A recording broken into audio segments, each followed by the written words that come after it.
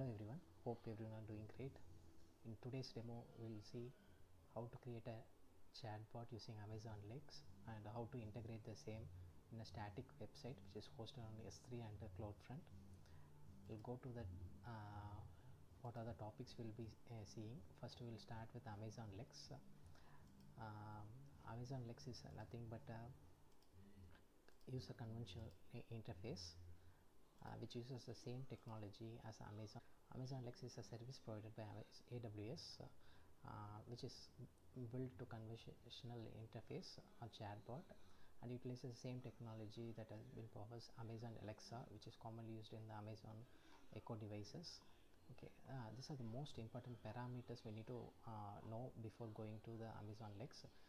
Basically the intent and action that user wants to perform, utterance, user input that triggers an inference, okay, and then prompt, bot message designed to get data needed to complete the requested action, and the slot input data that is needed to complete the requested action, and the fulfillment completed action based on the user request. Okay, over coming to the flow diagram, the user access the static website which is hosted on a S3 bucket, and distribution have been done in the Amazon CloudFront. And this static website contains a user interface. One is connected with the Amazon Lex chatbot, another one is Amazon Poly text to speech conversion. Okay, this is about Amazon Lex. The second thing is about how to create a chatbot using Amazon Lex for ordering pizza. Okay, this is about how we need to create a chatbot using Amazon Lex. We need to navigate to Amazon Lex in the management console, and inside the Amazon Lex console we need to create a bot. I kept the bot name as a pizza order, and the description helps in ordering a pizza. Okay, once and the language you need to select as the English. Okay, once that has been done, we need to create the intent. The intent name I given as a pizza order. If you go here in Amazon Lex, the intent here, I kept the intent name as a pizza order, and the description. If you go inside the intent, there will be utterance. Okay, the utterance is the same thing, user input that triggers an intent. Okay, basically it will have a hi, hello, what you want to order, like that. Okay, this is the utterance, sample utterance, hi, hello, I would like to order pizza. And then this is a slot. The slot is basically which helps for the input data that is needed to complete the requested action. Okay, we given the slot has a first name, may know your name, and this is basically Amazon first name, and then what is the pizza type you want to order, basically Italian or Mexican pizza, what type of pizza, and the delivery time. Delivery time is nothing but which time slot you want to the delivery. We can add a card group, and you can mention the time you want to. Basically it is for user convenience. Okay, all the screenshots I have added in this blog, and the description I will give this thing. And also you need to give the slot type values. Basically it is slot type, and then values you need to give, and then you need to confirm with the confirmation slot and the closing slot message. This is basically the confirmation message for the user, and this is a thank you note you will be giving in the closing response. This is the card group, the preferred time you can give. Okay, once you completed the thing, you will have a chatbot ready. You can basically test this chatbot in the Amazon Lex here itself. Okay, just click on the test. Okay, it will open the chatbot. Here you can type I, may I know your name, my name is Vijay. Which pizza you want to order? I want to order the Mexican pizza.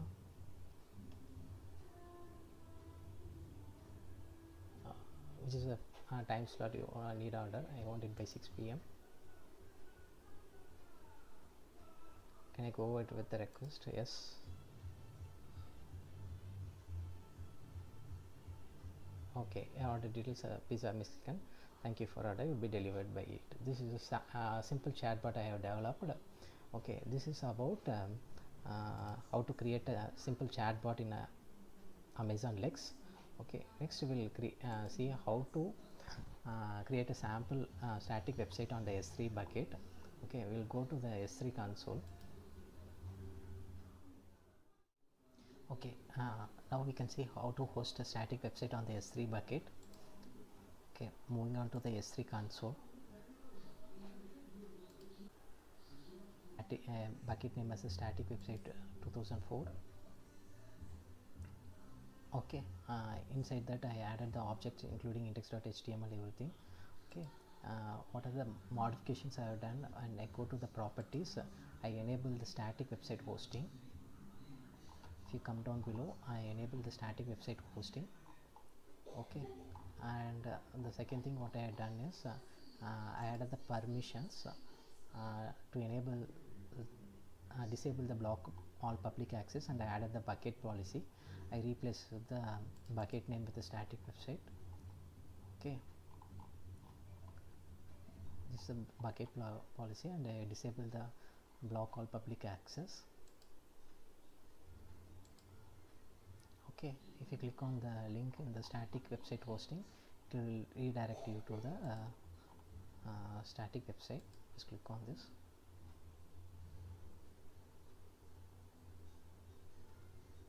Okay, this is a sample website. Okay, next we will see how to integrate a chatbot with a website hosted on S3 bucket. Okay,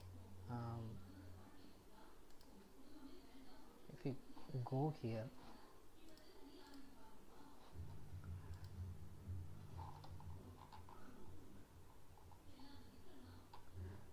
okay, this is how the website looks.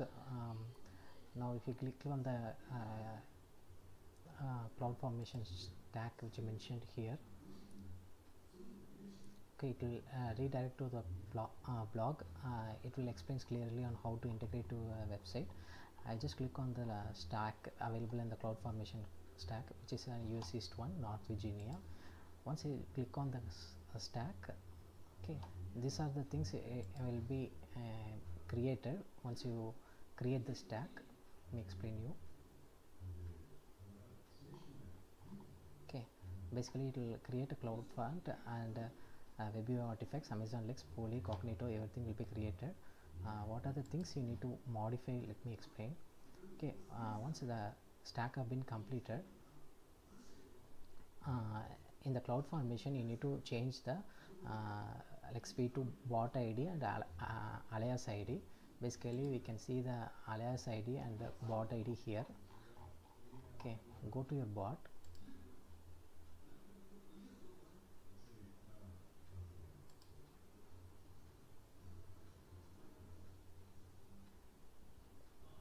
Go to pizza order. This is the bot ID, and click on the alias.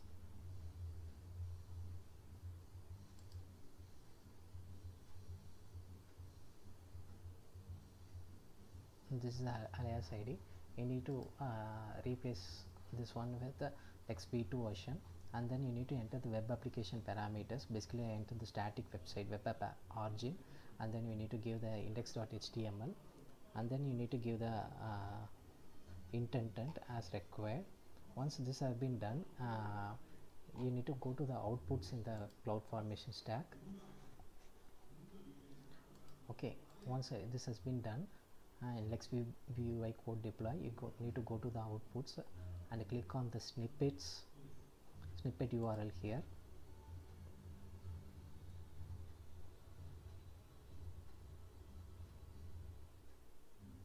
Okay, and then you need to copy the snippet and add it to your static website. Okay, this is the script I have been added. This is a snippet. Basically this is a snippet used for the script used for the chatbot UI loader. Once this has been replaced in the index.html, replaces the existing index.html with this thing, and then you can be able to see the chatbot in the static website.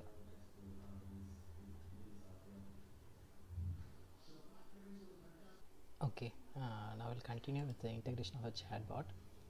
Okay, what I did is now went to the CloudFront, and in the distribution list I made the invalidation, clearing the content and copying it new. Once that has been done, I am able to see the chatbot here, and successfully initiated the Amazon Lex Web UI version as well. Just type hi. Okay, this is the same thing which you have seen in the Amazon Lex internal testing. You need to type the name. Okay, which pizza? Here I am going to give Italian pizza. Okay, and prefer time for delivery, I'm going to give 6 p.m. Can you go ahead with the request? Yes, this is a confirmation prompt. Okay, this is fulfilling your request. And that's it, guys. Once you are done, you can clean up all the AWS resources. One is with the CloudFormation you need to clean up, another one is S3 bucket, and third one is the chatbot you have created in Amazon Lex. Okay, hope this information is useful. If you like this, please subscribe to my channel. Thank you everyone. Hope you